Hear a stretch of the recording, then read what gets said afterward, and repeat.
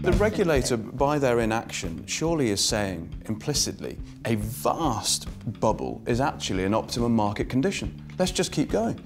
So where does this end? You're a practitioner, where does this end? And give us a date, and if you're wrong, we'll hold you to it. Yeah, my understanding is there are a number of banks going through regulation now to set up. The regulator is more concerned that they have enough capital that when they do fall over, that actually that's fine. They're not actually caring about what is being done, what they're doing in their business plan. I think that's going to happen sooner rather than later, to be blunt. There's been lots of debates in the sector from traditional banks, ambulance societies, that the new entrants have had slightly easier rules to come in and whatever. They've got great business plans, maybe not. But actually, as long as they have enough capital to fail, that's fine. That seems to me a very naive way of looking at business, because that has a massive impact on the whole of us doing business. It really does. You lose confidence in the system.